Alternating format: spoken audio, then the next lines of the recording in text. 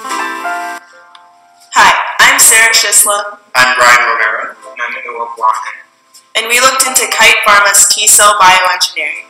Kite Pharma is a clinical stage biopharmaceutical company that has been at the forefront of cancer immunotherapy for nearly 30 years. Today, the company is the leader in engineering T-cells, reaching the late stage of phase 2 trials for the process producing their KTE C19 product by 2016. Now in pivotal trials, the company hopes to make interim data available soon.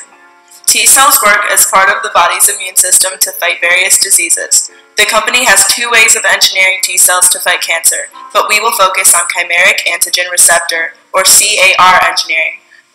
This is the genetic modification of T-cells to identify and attack cancer cells. These CARs are able to identify and attack cancer cells independently of the receptors and antigens already on the surface of the cancer cells.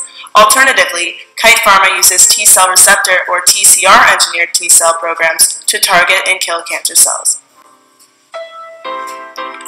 There are quite a few companies which are looking into bioengineering T-cells, mainly for use in cancer immunotherapy.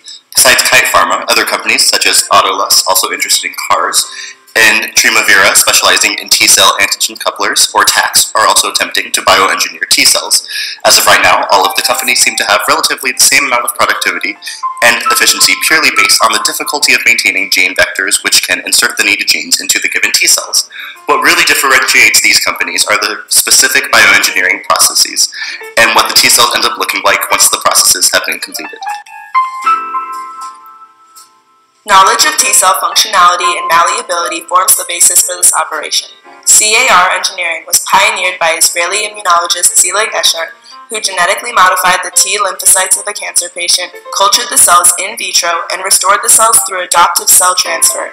A research team led by Bryan further explored T-cell engineering for specificity and function, focusing on antigen recognition properties. The basis for CAR engineering consists of understanding the role of the ligand, the peptides that interact with the T-cell receptor to control recognition behavior. The physical basis consists of the external structure of the T-cell and how modifying its architecture impacts receptor signaling to the interior of the cell. The market for cancer immunotherapy is growing rapidly. Markets and Markets projects that the $62 billion industry will reach $122 billion by 2021.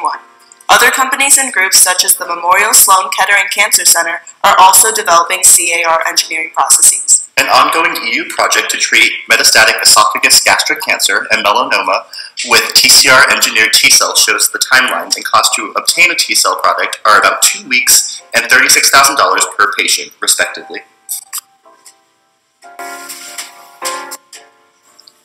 Engineering the T-cells is run as a batch process because the T-cells being engineered are taken directly from the patient being treated. First, blood is taken from the patient, which goes through a process that separates peripheral blood mononuclear cells, or PBMCs, from the other non-essential materials in blood. These cells are put into a closed system Fickle gradient, which enriches the T-cell fraction in the sample.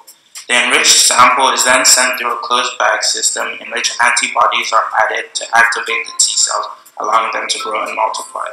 The mixture is then passed through another reactor in which retroviral vectors containing the specific genes for T-cells to be able to effectively target and combat a specific kind of cancer passes this gene onto the T-cell. The T-cells then are allowed to grow and expand for another period of time, and the final engineering product is washed out.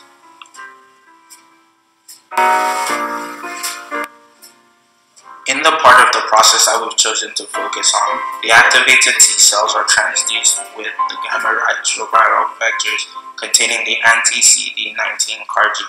That is, the cancer-specific genetic material is transferred to the T-cells, which allows the T-cells to better identify and combat the cancer cells. In other CAR engineering processes, the large-scale production of these retroviral vectors used are cost and labor-intensive, whereas Kite Pharma has implemented processes developed for gene therapy that produce stable vector cell lines more cost-efficiently. This increases the amount of CAR cells that can be engineered.